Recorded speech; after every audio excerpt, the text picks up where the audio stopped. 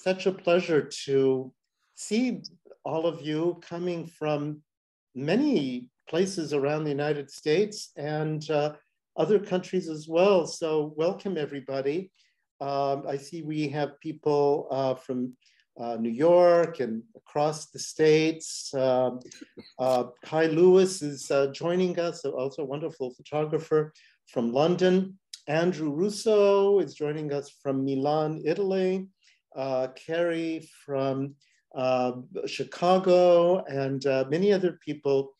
So thank you all for coming, and thank you, Richard, for giving us this opportunity. Thank you for having me. I'm honored and delighted to be here. Okay, well, excellent. So I'm Bill Travis, and I'd like to briefly introduce myself before we get started. I was a tenured professor of art history at the University of Michigan, Dearborn for several years, and then 20 years ago, reinvented myself as an artist. I like to think this background gives special insight into art from dual perspectives, looking in as a scholar and looking out as a creator. I've published several books and scholarly articles and have had exhibitions in museums and galleries on 4 continents. Now, it's my pleasure to introduce our featured speaker, Richard Wilcox. Richard was born in Waterbury, Connecticut in 1945.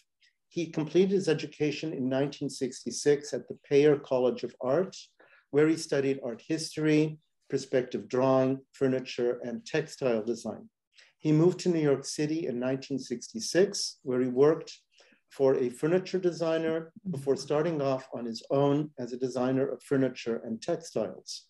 His designs were sold and manufactured in the United States and in France.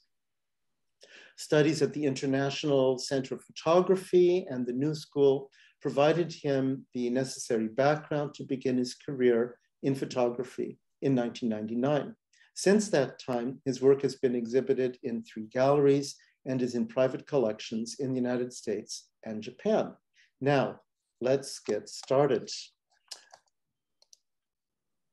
We're going to be talking about Richard's Scaffold series in New York City. So over the course of the next half hour or so, we'll be talking about them. If I could just ask everybody to please mute yourself, except Richard, don't mute yourself. The rest of you, if you could please do that so we don't get sound interference. And after the presentation, I'd like to invite everybody to participate in a discussion. You can ask a question in the chat or just raise your hand and ask Richard directly. So as we get into your series, Richard, I'd like to ask you, how did you get the idea to photograph scaffold? Sorry, I can't even speak today. How did you get the idea to photograph scaffolds? Well, one day, maybe 2 years ago, I guess, I was walking through the Trinity Church churchyard, past the south facade of the Trinity building, which is what you see up on the screen right now. I think everybody can see it. And I noticed how the sunlight was reflecting off of the steel rods of the scaffold. And I thought it was very pretty. I didn't think that there was much I would be able to do with it. You know, it seemed as pretty as it was also a little bit boring, but I thought I would take a picture anyway and save it. Anyway, I walked around the back of the building and down, sort of circumnavigated it and came down Broadway and saw this facade of the same building. And I thought this was the beginning of a series. I was smitten. It was a cathedral. It was, you know, soaring over Broadway, and I thought, you know, I've got to do something with this. This is the same building. This is the Trinity building, which is a double building, as you can see. And the entire thing was sheathed in scaffold and was quite beautiful. So that's really how it started, Bill. Yes, a cathedral. I love that. With this photograph right here. Well, now, can you talk about the size of the images? I know they're quite large. what is the size, and what led you to create work that's so large? Well, I thought that they are 45. The prints, the image is 45 inches high. And I thought that it best to make them big, that they would best describe the grandeur, as I saw it, grandeur of the scaffolds. And in fact, they really did. In the show at Soho Photo Gallery in New York in November, there were 3 of them hanging one right next to the other. And I have to say, they looked quite grand. And I was very happy that I did them as large as I did. I didn't always plan on doing that, but in the end, I made that decision, and I'm very glad that I did. So the images are 45 inches, and then of course we have the mats and the frames, which add to that. Yes, I saw that show at Soho Photo Gallery, which for those of you who are not familiar with it, it's in Lower Manhattan on White Street. It was very impressive, just very grand images at this scale, which are, you know, as you said, reminiscent in a way of Gothic architecture, Gothic without being Gothic. Now, following up on that, here's a well-known image by Frederick Evans from the early 20th century, showing the interior of Bourges Cathedral in France, a Gothic building. And I know this image is important to you, and I think it was relevant in the context of Gothic architecture that we've been alluding to. Could you comment on this image and its importance to your own work? It's I first saw these photographs of Frederick Evans at MoMA in the mid-60s, I think, and thought they were sublime. I've never forgotten them. And it was only when I was into the scaffolds, when I was actually in the process of seeking them out and making the photographs, that I realized what I was doing was trying to replicate through the scaffolds, trying to replicate the feeling that I got from Frederick Evans' sublime photographs. There will be more. I think maybe the next one, Bill, is no, not that. Well, that's that one actually. That's one I have. That one, okay. That one is the Tour Saint-Jacques in Paris by Brassai. It is very. Do you have scaffold number 1 there? Would you like this? Yes. Okay. Yes, exactly. I realized, as I say, only after taking the pictures that my scaffold number 1, which is what is up on the screen now, it is I think one of the grandest scaffolds I've ever seen. And I caught it in very early morning light, as you can see the sunlight reflecting off these steel rods. And it was after I took this photograph that I realized it was really very similar to the Brassai photograph of the Tour Saint-Jacques, which was just up on the screen. So that's the relationship to Gothic architecture and Gothic sensibility.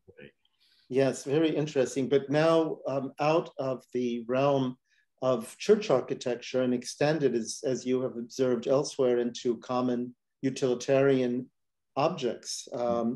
It's, you know, I just think that the architect of the Tour Saint-Jacques would be astonished and delighted probably to see that hundreds of years later, that work lives on in a completely different idiom. I mean, one of the things that scholars write about Gothic architecture is how skeletal it is in its structure. And so you've kind of carried that to the next step. Yes. Now, can you, here's an example of a photograph you've taken before working on it. Yes. So we'll show the before and after view. This is the before. Sure. Can you talk about your approach? Sure, I can. This is the one that I feel relates most closely to the Frederick Evans photograph that you showed a few minutes ago. It is something that I just saw on the street, walking down the street. I thought it was, like the previous one, very grand. I took this photograph of it. I liked the upward striving of it. I loved the positive striving, I guess. I can't think of another word for it, Bill. I took this photograph and then got it home and worked on it, converted it to black and white, and worked on it and came up with the next one. Okay. Hopefully, I think the next one. Yes, that one. And there you still have the vertical, the light colored vertical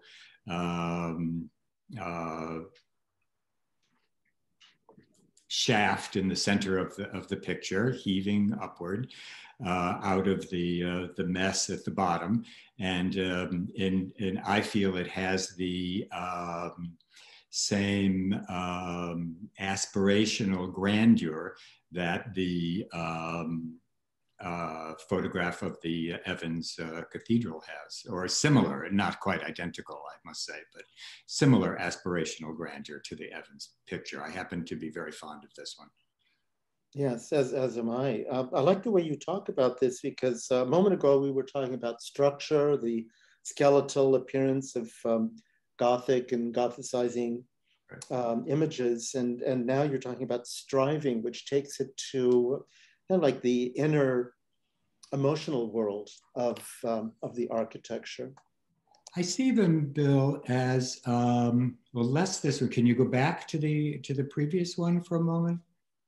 I see it as striving to lightness or to transcendence of some kind.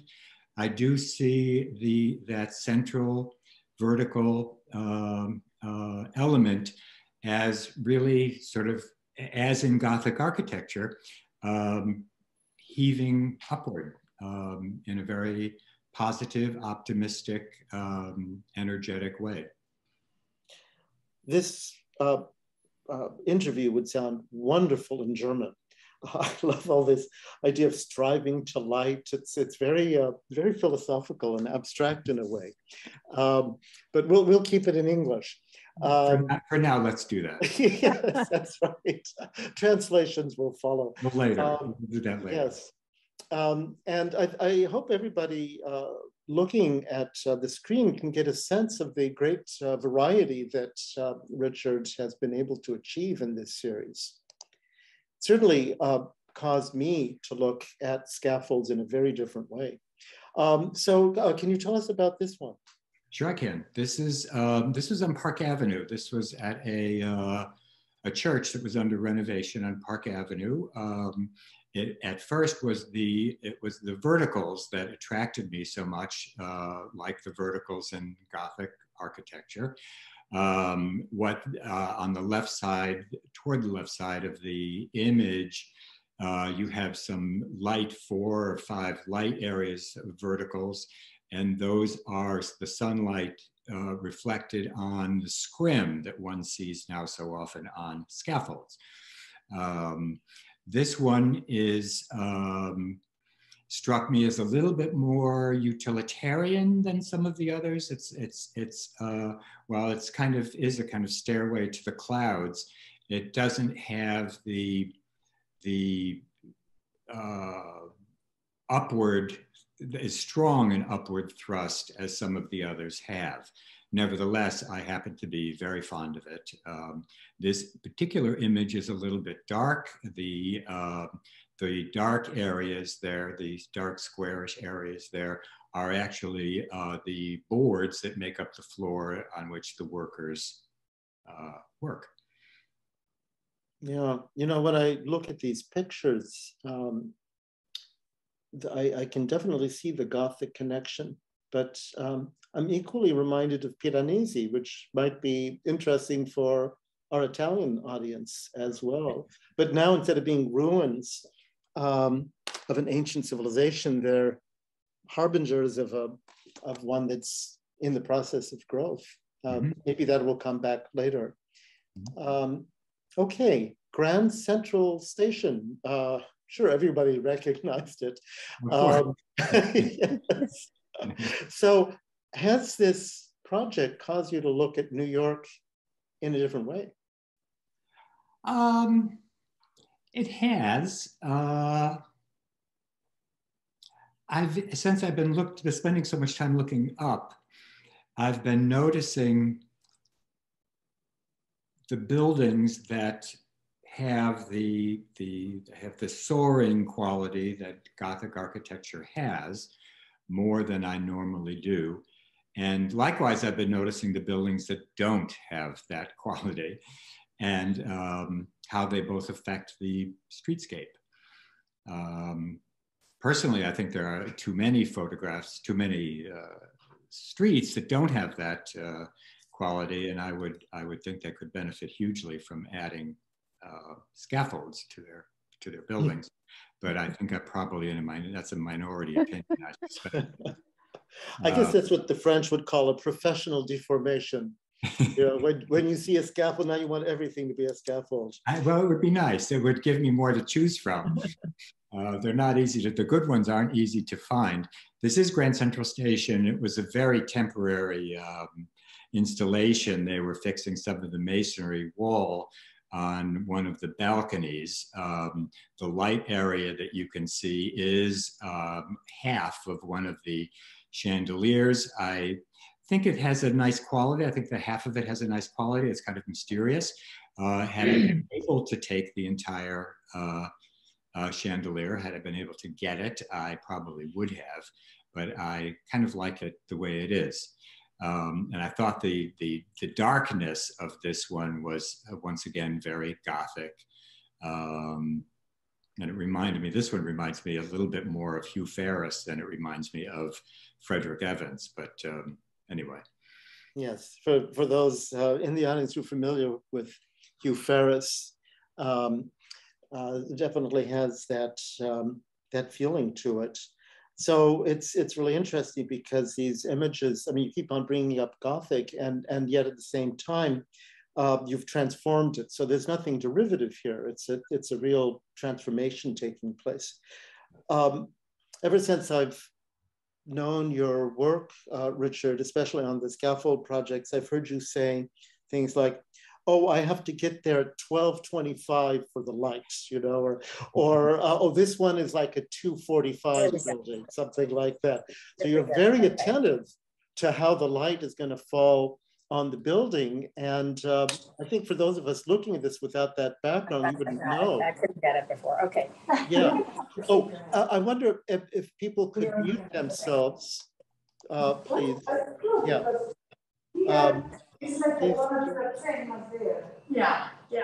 Yeah. Oops. Yeah. You're getting a little bit of noise interference. If you could please mute yourself. Okay.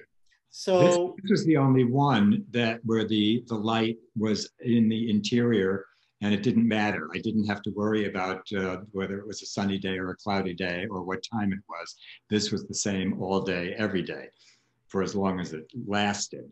But yes, on the others, all of the others were very dependent on the position of the sun, especially scaffold number 1, which was at sunrise when I got that beautiful reflection off the upper part of that structure. Yeah. And I guess since the city, Manhattan, is so built up, you have to be very careful what time you do it, so you get that effect. Well, so many times I planned. I thought I was very smart and knew my astronomy, and I planned my appointments with the scaffolds very carefully, only to discover while the sun was in the right position, it was behind the building. So it's all sort of a crapshoot, I guess. Yeah, well, this is my personal favorite. You have talked about aspiration in reference to your work. I wonder if you could address that in looking at this photograph. What do you mean by aspiration? Well, by aspiration, I mean the kind of striving towards, I think I said about towards lightness, towards transcendence. I mean,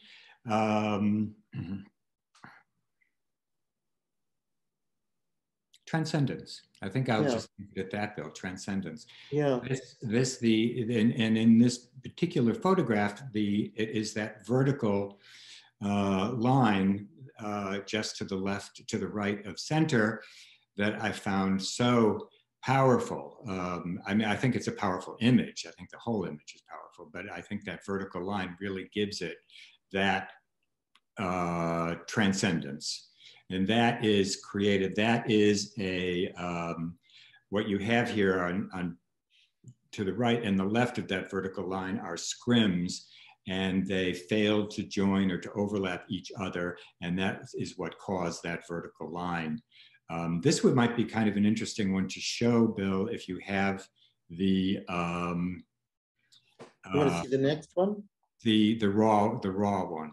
No, that's... you don't have, okay, that's fine. That's fine. Yeah, well, why don't you like this one so much? Can you talk about this one? Oh, well, you're being the one interviewed, but I love the light and dark contrast. And you were talking about aspiration and transcendence, which strike me as almost spiritual ways of thinking about the work. Right. Yes. At the same time, I think they're very elegant.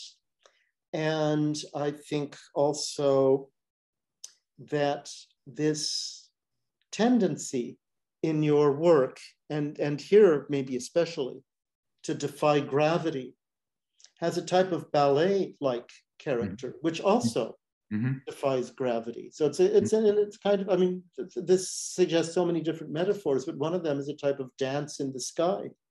I think it's really interesting. And it also reminds me of spider webs, maybe primarily spider webs, in the sense that we're just little insects building things. And here are our constructions, which are beautiful and evanescent. And tomorrow they won't be there, just like a spider web. But you caught something really so beautiful. And those are some of the metaphors that I think of, but I think that as people are looking at your work, they might come up with their own. They're kind of like Rorschach tests of sensibility. It would be very interesting to hear what other people's opinions or thoughts are. I did think with this one that it seemed to be defying gravity, and I liked that, and I think that's a kind of transcendence, and yeah, anyway, yes.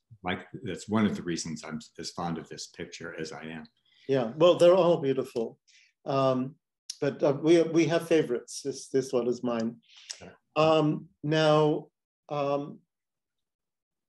what we've done today is shown a very reduced selection of your work. There could have been a lot more process shots showing how you started with something and then transformed it. I mean, for me, the word transform is very important in your work, how you transformed it into art and transformed the way people look at these. I mean, I can't walk down the streets of Manhattan now without thinking of your photographs. There would be many more that we could show, but today is just a selection to whet people's appetite. And I know that you're continuing on this project. Yes. Could you tell us about that, what you're continuing to do with your photography in this area, and then what you want to do with this specific project? Well, I'm photographing more scaffolds. They are, as I think I said earlier, they're kind of hard to find. The really good ones are hard to find. But I am expanding my search from Midtown and the Wall Street area to further uptown, and I'll I'll go wherever necessary to find them. I'd like to say of this one that's on the screen right now, this is the only one that I took that I was where I was consciously aware of a Frederick Evans cathedral interior. And to my eye, that light area just to the left of center looks like a clerestory Gothic window. And one can imagine that beneath that, with all of that stuff going on there, that's just the light that's coming in through that window. But this is the only one that where I really was thinking of Frederick Evans. Yeah, I would like to. I'd like to get 8 or 10 more really good ones, and I would like to have another show, at least one more show, and then ultimately do a book. That's my plan. Yes, yes. Well, I'm looking forward to the exhibition and the book. They're so beautiful, just right here on the screen, but to see an original is quite powerful. So yes.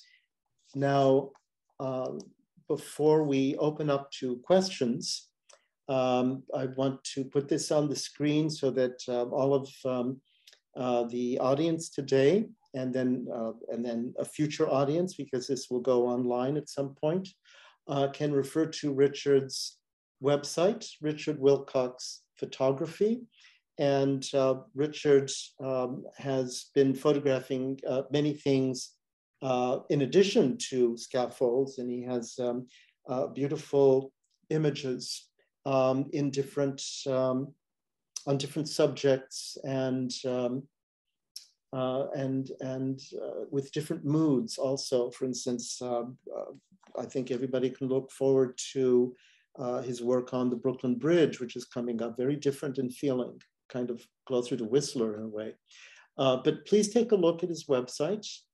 And if you want to get in touch with Richard, there is contact information on the site.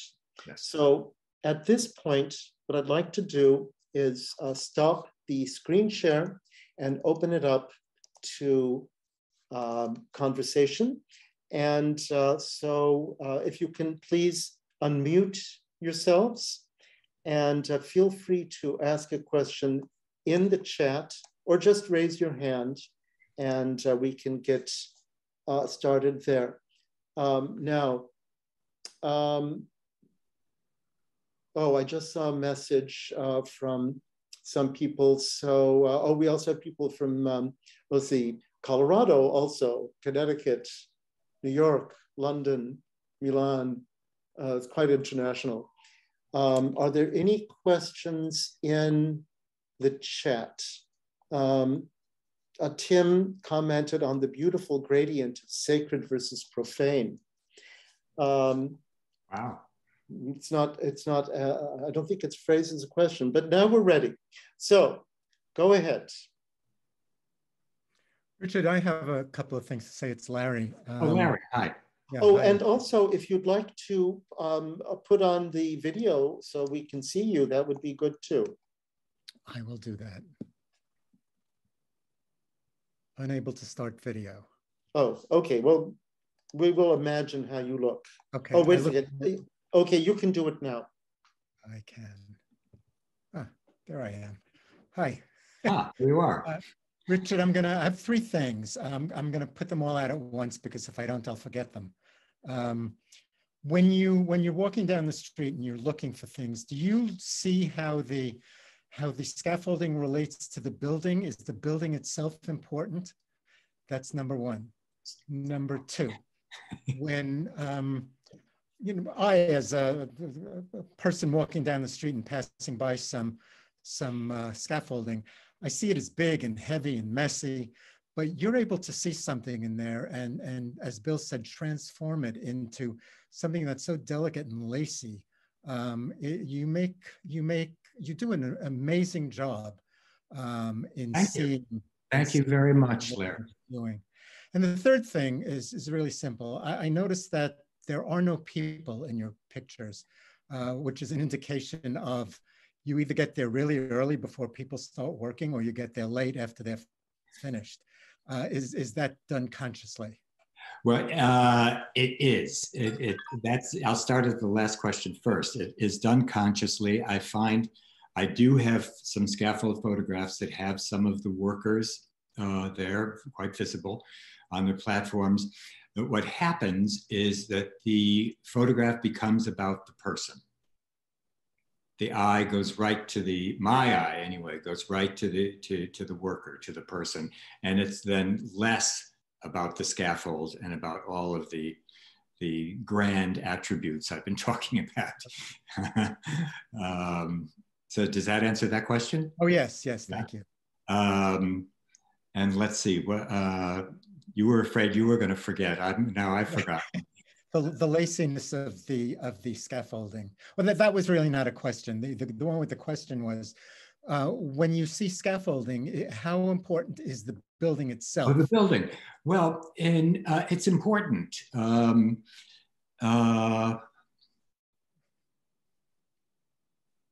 In one of the pictures that we just looked at, the building provides an anchorage for the scaffold. It's going to be kind of hard to describe without looking at it, but the scaffold is very much hanging on to the structure of the building, and that is a part of what makes it powerful to my eye. In other photographs, the building is not important, and I really just want the image, the scaffold, to be either wider than the building so that I don't have to include the building, or taller than the building. But it depends. Both, some of them include the building, some of them don't. Thank you. I also wanted to say that I too saw your show at Soho Photo Gallery, and it was magnificent. Thank you very much, Larry. The size you chose and the amount of images you chose were just perfect. Thank you so much. Looking forward to your next show. Me too.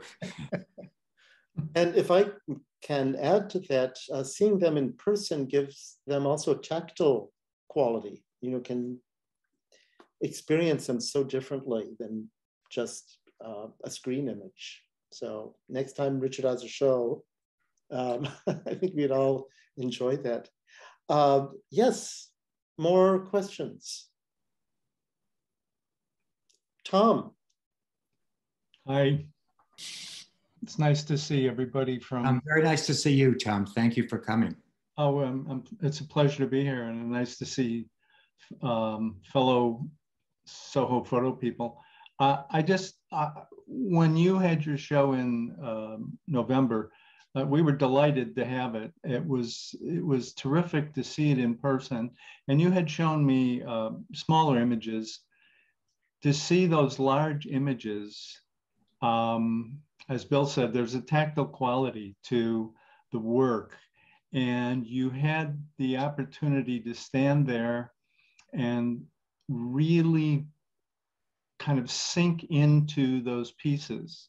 You have an initial impression, and then if you stand a while, it really would draw visitors in, and many people who came would really stand and just be sucked in, I would say, into the work. It was quite interesting to see. I have one question, which is, had you thought about doing this in color at any point? No, I never work in color, Tom. I think I find I think I just find it too difficult and too distracting. And color is a whole different thing, and I'm just not. I like tonal qualities, lights and darks, but color is color balance, color theory. It's a whole different thing that I'm really not that familiar with. So no, I never have worked in color. However, as you might have noticed, I did photograph all of them in color and then converted them to black and white. Yeah. Well, they're extremely successful in black and white. I don't know that color would not have made them better. I don't think. Probably would have been much more complicated. They're beautiful. We're looking forward to seeing another show at Soho Photo. That's great. I'm looking forward to it as well. Thank you. Oh, yes. Susan. Hi. Hi. I've known Richard for ages and have watched his photographs and eye photography evolve, and especially the scaffolding, which to most New Yorkers are a real nuisance and ugly. And Richard, I have to say, has like an exquisite eye to be able to look at something like this and see the beauty in its being abstract. And I'm a designer and artist myself, and I so appreciate how he's taken something to a whole, excuse me, to a whole other abstract level. And for me, looking at his work, it brings, I don't know, it just brings me joy in its abstraction, in its beauty and abstraction. So I really don't have a question for Richard, but I just want to tell him my reaction to his really unusual work and how well every single one of them that I've seen has turned out. So I want to thank Richard, my dear friend, for his unique eye and wonderful whatevers in photographing some of the, what would be considered the ugliest structures in New York. Thank you, my darling friend, Richard. Thank you very much, Sue. That's lovely. Thank you. Along those lines, I want to read something in the chat in case some of you are not able to see it, which comes from Kai Lewis. I hope that's okay, Kai, if I read it to everybody. Kai Lewis is a brilliant photographer near London, England. And I had the joy of interviewing her a few weeks ago. So a tribute from Kai is a very meaningful one. She writes, "Thank you for sharing such very beautiful photos. It would be amazing to see them in real life." I hope we all have the opportunity for that.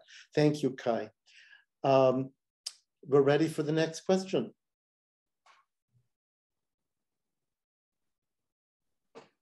You can put one in the chat. Patrick. In here. Thank you. I guess it's not really much of a question, but hello, Richard. Thank you very much for sharing your insight, your thought process, and your picture taking process. Was very enlightening. And I did see your show at Soho.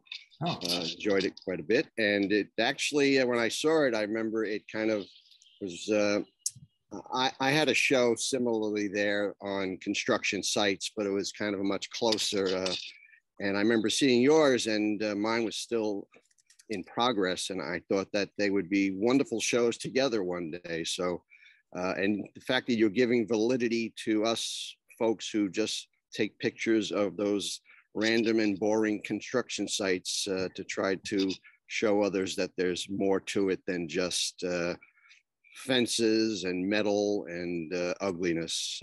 I love all that stuff. Yeah. So Patrick, keep working, and I'll see you next winter. We'll got it. We'll do something. That'd be a pleasure. I'd enjoy that. Thank you. It would be for sure. Thank you for coming. Well, wherever there's a construction site in New York, you're likely to find Richard. I do wonder about that. Let's see. Did we lose Richard? I don't see him now. I'm here. Oh, you're there. Okay, good. Now, we have time for another question. Richard, it's Linda. Hi, Linda. Thank you for coming.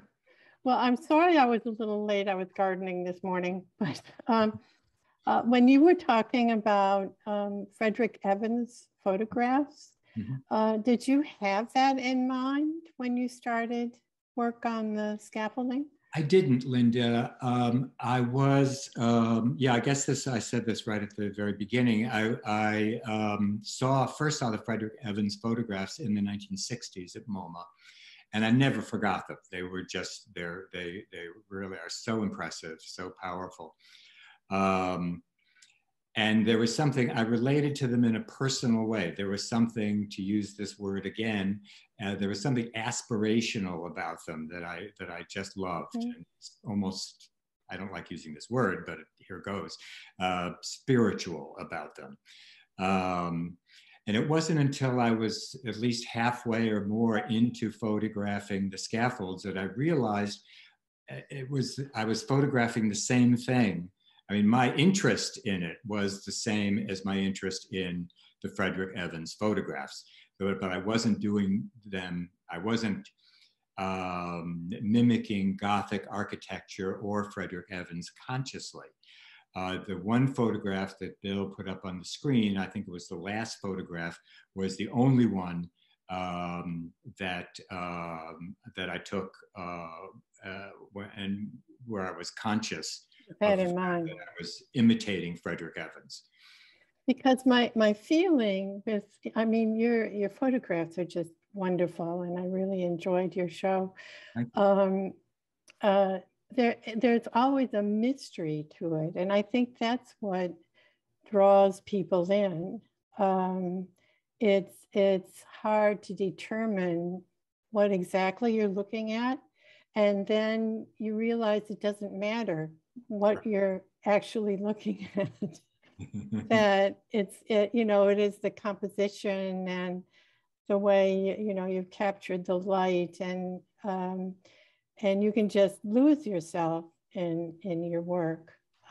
That's what's so wonderful. And so it is a good comparison with Gothic architecture, because it's there is a certain amount of mystery, and especially on a rainy day or cloudy day. Right. Yes, I'm glad you agree. Thank you very much. Yeah. Thank you. We have a question from Tim. Hello, Tim. Hello. There he is. I wanted to pick up on something that Linda just mentioned, and one thing that's common with all your work is kind of capturing that light. And I find it interesting that you say if you bring it back into color, it complicates the composition of the photo and the art. I think the other thing is, you're capturing all these in a extreme urban environment where there's a series of edges and shadows that are very deliberate, right? From buildings and poles and wood and something that you do is you really soften the composition of the photos with the light. And that's where my comment before around the gradient is just so impressive. And I think you just, you create that softening nature to all your work in an extreme urban environment that is New York. And I think that's really impressive. Yeah, thank you very much, Tim. Thank you for joining us too. Sure, and I had a follow-up question, if I may. Oh, sure. Do you typically capture these moments from the ground plane, or okay, so you never go to a higher elevation? Because I was noticing in the Grand Central one, I feel like all of that composition in there just looked really on the human scale, as opposed to Grand Central being on this huge scale. You really kind of brought it down to the human scale. That's very interesting. That I was in an elevated position with the Grand Central. Yeah. So if you remember the chandelier, the half image of the chandelier, I was probably at about eye level with that chandelier. But that's the only one. The others are all from the street, and many of them are at 20 or 25 stories high. So they're really, up there. I'd like to, thank you, Tim. I'd like to read another message that came through in the chat from Kai Lewis, who says, I find some of Richard's photos very redolent of forests, the grandeur, the linear qualities, and the light just peeking through. They have a Japanese aesthetic to me. The spiritual aspect comes across, as does your passion. Beautiful comment from Kai. Would you like to comment on that, the idea of the forest or the Japanese aesthetic? The Japanese aesthetic, well, I'm looking at one right now, and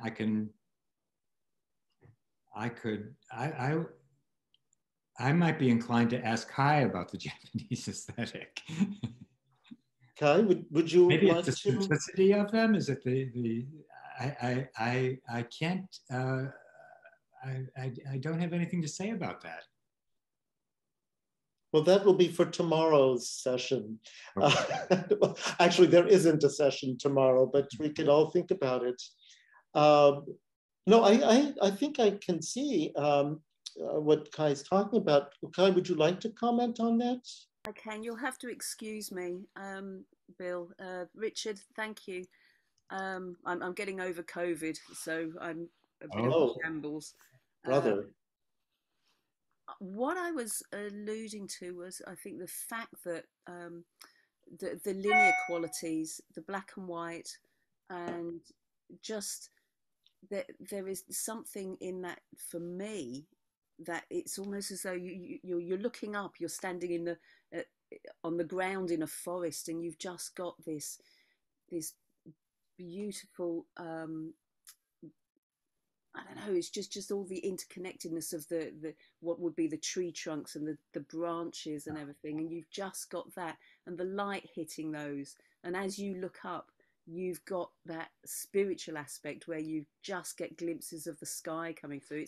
It's that sort of thing, but obviously in an urban setting,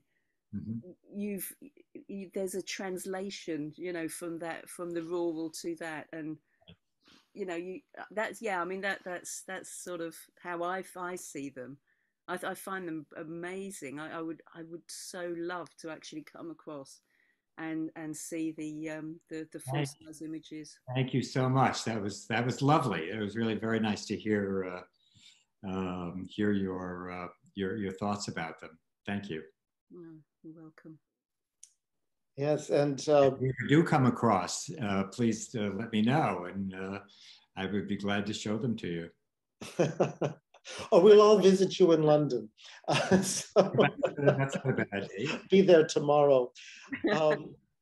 That's a really interesting comment to me too, because I was trained as an art historian, and the very earliest scholarly writing on Gothic architecture from Germans coming in the early 19th century thought of Gothic architecture as a manifestation in stone of the forest.